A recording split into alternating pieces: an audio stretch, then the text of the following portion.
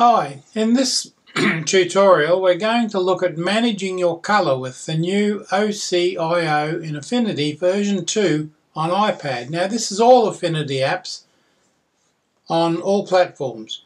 And what is OCIO anyway? So let's have a look. Now we're only dealing with the iPad in this version. It's available on the desktop, but it's slightly different on the desktop because you're generally dealing with 32-bit images, and there are a few other additions that you'll need to apply there, and we'll do those in another tutorial, I think.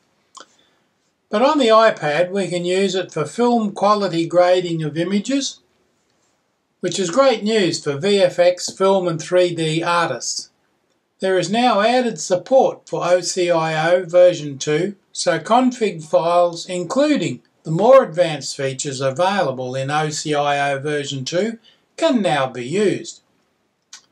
OpenColor.io is what OCIO stands for, and it's an open source colour management system that allows users to easily manage their colour throughout all stages of the production pipeline in a predictable and consistent way. It's largely used in motion picture films, animations and things like that, but of course that's where Affinity Photo and Affinity Designer particularly excel, because they can produce graphics for those areas. OpenColor.io version 2 support is now available in all Affinity apps, and the question is, what is OpenColor.io and why is it useful? Importantly, how do you set up OpenColor.io with an OCIO configuration in Affinity Photo on the iPad? And you can also use Designer if you like. I'll try and show you all of this, but first, nothing happens without the all-important configuration file, which is called, oddly enough, config.ocio. And there's some sample files you'll probably use, which are EXR files, which are 32-bit files. See the downloadable archive on my website, or copy that link there, which will take you to that site where you can download the configuration file and some sample images. The file's 450 megabytes in size, so give it a moment to bring it all down. Now navigate to the folder where you unpack the archive, preferably on your computer. Try not to use it on a remote site. Now the folder is called JR Blender, so select the JR Blender folder that contains the config OCIO file. You don't need to select the config OCIO file itself, just select the Blender folder and click Open.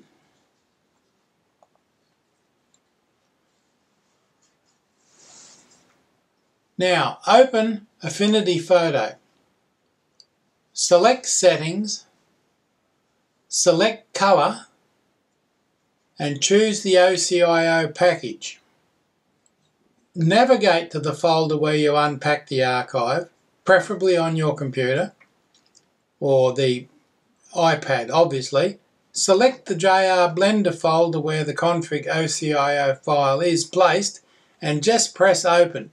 Remember, as I just said before, you don't need to try and select the file. You can't. Just select the folder. You don't need to select the config.io file itself. Once you're successful with that, the file will begin downloading to set up the configuration. When downloading is done, it just goes back to the screen and select Done. Now you can open the ECR samples archive, which comes with that download folder, and select an image. Now I'm using the adjuster.exr image, you can see it there, and I'm using that one to start with. And I'll also use another one in a moment. You'll see that Photo converts the document from the default colour scheme to scene linear. That's the message. You've probably seen that come up before when you bring in images from different sources. And you can see it clearly there. On the iPad you'll see the control tools appear on the left and the top of the screen. Don't move any of those yet, don't touch any of those. We're going to add a non-destructive adjustment in a moment. That's the good thing about adjustment layers, they're non-destructive. Now I've opened another example. Let's open example 2, which is called in the archive sample 1280 by 853. Obviously the dimensions of the image.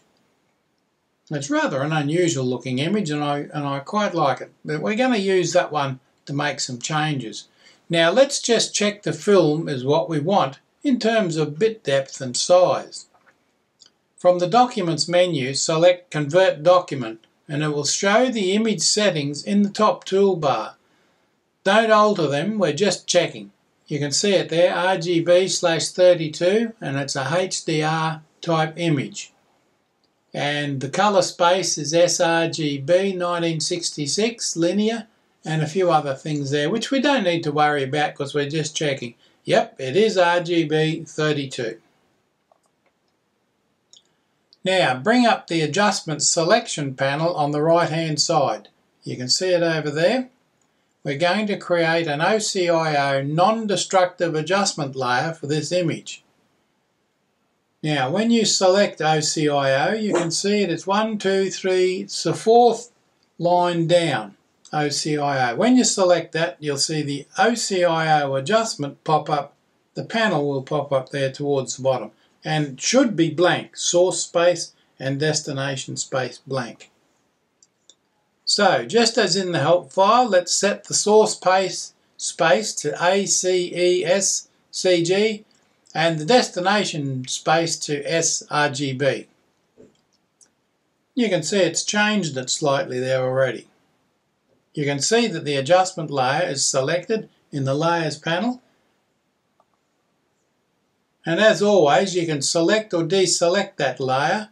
Now here it is with a little video playing there, and it's selected it and deselected it and then selected it again, and it changes the image there. By switching the layer off and on, you can see the effect immediately, and it hasn't destroyed the original image, and that video showed that.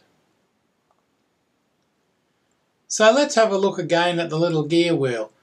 We're going to set the colours on this one to something more interesting, although that's quite a nice gold colour there, and everyone likes gold.